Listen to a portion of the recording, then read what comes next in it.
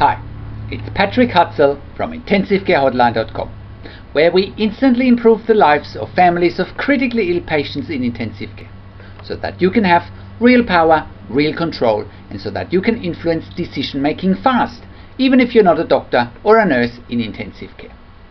This is another episode of Your Questions Answered, and in last week's episode I wrote about how long can you keep a critically ill patient in intensive care in an induced coma.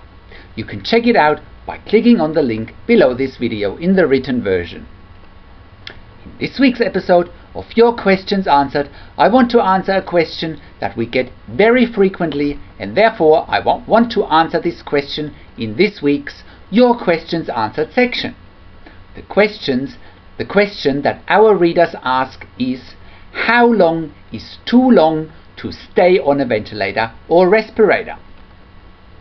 Now, if your loved one has been admitted to intensive care for critical illness and requires mechanical ventilation on a ventilator or respirator with a breathing tube or endotracheal tube, and is also in an induced coma, chances are that you and your family feel challenged, vulnerable, frustrated, out of your comfort zone, out of control, powerless, and without influence. You and your family also have millions of questions running through your mind, and especially with the intensive care team being busy, and also with the intensive care team often not having the willingness to speak your language and to answer all of your questions. Whilst your loved one is critically ill in intensive care, you may still wonder how long is too long to stay on a ventilator or respirator for your critically ill loved one. Now, let's quickly look at the facts and figures in intensive care. According to most statistics and research that has been published, around 40 to 60% out of all admissions to intensive care require mechanical and invasive ventilation during their stay in intensive care. That's about half out of all admissions to intensive care. Now, the reality is that if your loved one has been admitted to intensive care for critical illness and requires mechanical ventilation with a breathing tube and is in an induced coma, it all depends. In theory, any critically ill patient in intensive care can stay on a ventilator almost indefinitely if they are stable. However, I need to break this indefinite stay on a ventilator down for you so that you understand the stages. There are a few scenarios in intensive care that generally happen when a critically ill patient is on a ventilator with a breathing tube and in an induced coma. Let's look at them in detail. You will also find links to other related articles that educate you and your family about ventilation, induced coma, and tracheostomy in intensive care. Just click on the links below the video and below the article to find out more. So, let's look at the first scenario if your loved one is ventilated in intensive care. I refer to number one as straightforward bed and breakfast or B&B admission. Your critically ill loved one is a straightforward or soft admission and only requires the ventilator post-surgery and for a few hours up to 1 day or two. Your loved one won't need the ventilator or respirator and breathing tube for very long, will be extubated, which is basically taken off the ventilator, and will be out of intensive care soon if otherwise stable. Many intensive care units also refer to those patients as quote-unquote bed and breakfast patients. Example number two. Not quite straightforward, but the end of requiring ventilation and the induced coma is in sight. Your critically ill loved one is requiring the ventilator or respirator, the breathing tube, and the induced coma for a few days for a more complex admission such as pneumonia, stroke, sepsis, head injury, multi-trauma, abdominal aneurysm repair, etc. You will find a list of most admission scenarios requiring ventilation if you click on the link in this video below.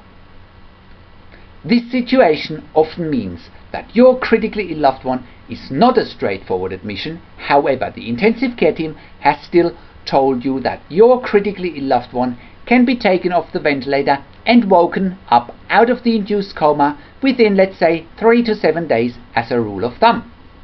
Waking up and getting out of the induced coma can sometimes be challenging and is often not linear or straightforward. However, chances in this situation to get your loved one off the ventilator within a few days are pretty good. Once off the ventilator, your loved one should be able to leave intensive care within a few days if otherwise stable. Number 3. A tracheostomy to wean your loved one off the ventilator is required, and the weaning off the ventilator can be achieved within a few days or weeks.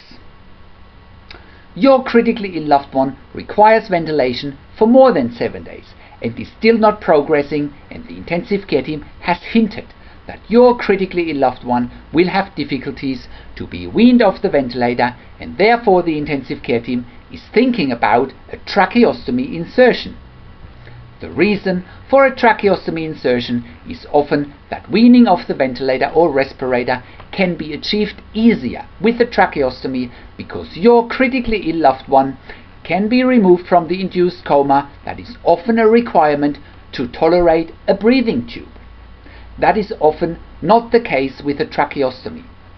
After a tracheostomy has been inserted, your critically ill loved one may be removed from the induced coma and can get more alert and might even be able to communicate. A tracheostomy is just so much easier to tolerate compared to a breathing tube. Furthermore, it's then easier to gradually wean your critically ill loved one off the ventilator or respirator once the sedation and pain medication has been reduced.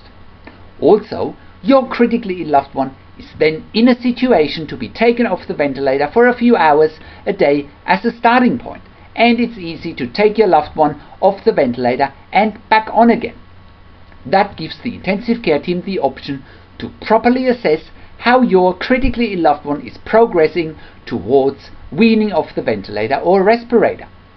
Once the ventilator or respirator has been weaned and your critically ill loved one can breathe independently via the tracheostomy, has a good cough and can swallow, then the removal of the tracheostomy is the next step. This process can take a few days to a few weeks depending on your critically ill loved one's overall situation. Number 4. Your critically ill loved one is a slow and difficult respiratory wean, and there is no end in sight. Your critically ill loved one has had the tracheostomy inserted and has come out of the induced coma and has been in intensive care for more than 2 weeks. Sometimes critically ill patients in intensive care who are ventilator dependent and who have a tracheostomy might be referred to as a slow respiratory wean, or in other words, your critically ill loved one is ventilator dependent in intensive care with a tracheostomy and there is no end in sight. It's one of the biggest challenges in intensive care, and the longer your critically ill loved one is in intensive care requiring mechanical ventilation and the tracheostomy, the challenges such as depression, lack of quality of life, the risk to acquire an infection in intensive care, the lack of natural daylight, the lack of fresh air, a disturbed day and night rhythm, the lack of privacy and the lack of dignity, and generally the total lack of control, power and influence are massive challenges for all parties involved. This situation is an extremely difficult situation, and thankfully, at least in some parts of the world, a solution for those patients to get them out of intensive care quicker and in a home care environment exists. For example, if you happen to live in Australia, Intensive Care at Home, and you can find their information at intensivecareathome.com.au, is offering a genuine alternative to a long-term stay in intensive care in a home care environment. Check out their website at intensivecareathome.com.au. If you don't happen to live in Australia, your biggest challenge is to have control, power and influence in this situation, because the power dynamics in intensive care are often one-sided and not equal, with the intensive care team having all the perceived power and perceived decision-making authority, if you don't challenge it and if you don't know what's happening behind the scenes in intensive care. Especially in countries where intensive home care services don't exist, the intensive care team might suggest to you and your family that a withdrawal of treatment or a limitation of treatment might be, quote-unquote, in the best interest of your critically ill loved one. Your challenge is to look behind the scenes and understand what the intensive care team's interests really are, such as research activities, bed scarcity, staffing crisis, and the perceived non-financial viability of your critically ill loved one's long-term stay in intensive care that could all well impact on how the intensive care team positions your critically ill loved one's prognosis and diagnosis. The bottom line here is that you need to educate yourself quickly and succinctly in order to have control, power and influence, because the intensive care team is so used and adept to be running the show and have all the power, control and influence whilst your loved one is critically ill in intensive care. Your job therefore is to educate yourself quickly how you can have control, power and influence. How can you actually do that?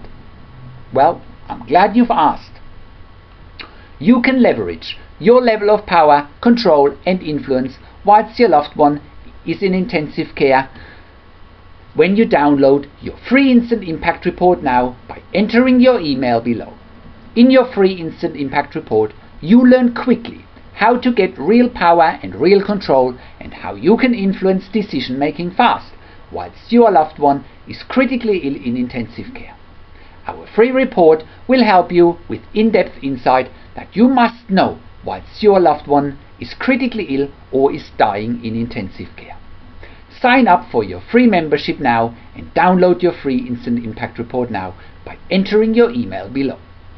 In your free Instant Impact Report, you learn quickly how to speak the secret intensive care language so that the doctors and the nurses know straight away that you are an insider and that you know and understand what's really happening in intensive care.